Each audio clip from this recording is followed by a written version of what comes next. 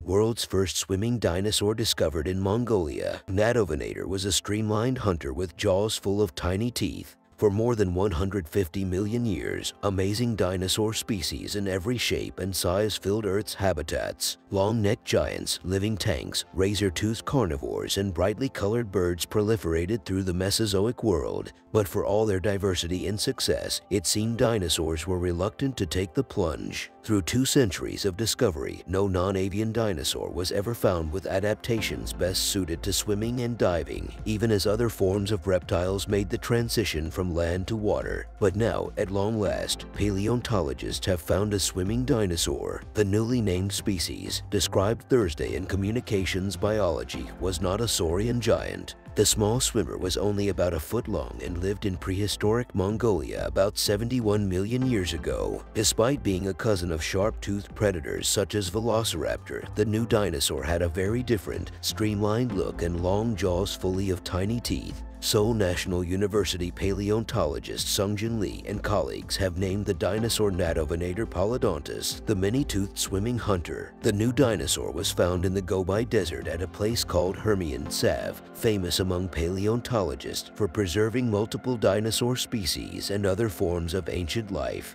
Careful preparation of the dinosaur's bones was required before the strange nature of this new species became apparent. After the bones were exposed, Lee says, we realized that this was something special because it was beautifully preserved with a nice skull and an extremely long neck. As the experts looked closer, the fossil seemed to share some traits with another species, Hauscaraptor, that was named in 2017 and initially interpreted as a swimming dinosaur. The hypothesis generated a great deal of debate, however, and so Lee and co-authors scrutinized the bones of Natovenator carefully. In the end, the researchers determined Natovenator was a swimmer. We think it looked like a Cretaceous cormorant, Lee notes. Naturally, paleontologists are many millions of years too late to watch Natovenator in life and observe what a dinosaur stroke might look like. Paleontologists will have to dig in further to ascertain how the dinosaur's anatomy translates to the animal's behavior. In spite of evidence that is not entirely conclusive, I think that some anatomical details of Natovenator are good indicators that the animal was probably aquatic, says Argentine Natural Science Museum paleontologist Federico Agdalin, who was not involved in the new study. The long jaws and many tiny teeth of Natovenator could be an adaptation to snatching small, slippery, or wriggling prey from the water. More than that, Lee and co-authors note, the preserved ribs of Natovenator are oriented in a swept-back fashion similar to that of penguins and auks. The arrangement appears to be a form of skeletal streamlining that would have allowed Natovenator to swim more efficiently in Cretaceous lakes and streams. Such streamlining has not yet been seen in any other dinosaur species. Of course, there is existing evidence that some dinosaurs swam now and then. Deep scratches in muddy sediment made by other dinosaurs have been found at various places around the world from time periods millions of years apart. Most of the time these tracks were made by theropod dinosaurs as they crossed rivers or waded out into the shallows in search of a fish dinner. The great sailback dinosaur Spinosaurus, too, has been interpreted as being more aquatic than most other species. Debate remains about whether Spinosaurus was a skilled swimmer or even hunted prey while wholly submerged, but the dense bones of the dinosaur and its croc-like jaws hint that the immense predator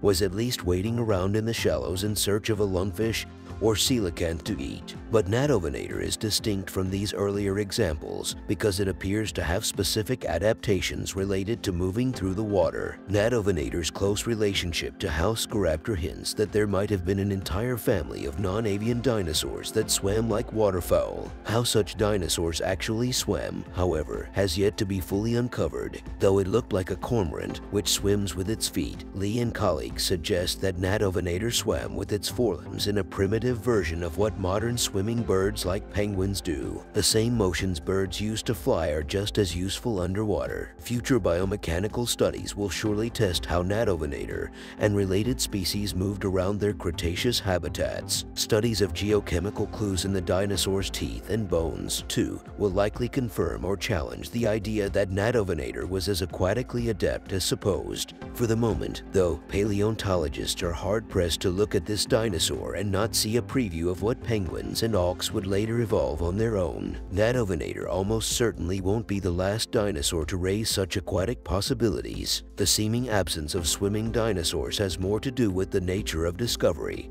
and the incomplete nature of the fossil record than anything else. Over 1,000 dinosaur species have been named, Agnelin points out, of various body types, habitat preferences, and other distinguishing details. Paleontologists are still discovering more, but even familiar species might turn out to have unexpected life histories. I think that detailed studies of already known dinosaurs, Agnelin says, will result in the discovery of swimming adaptations in several unsuspected species.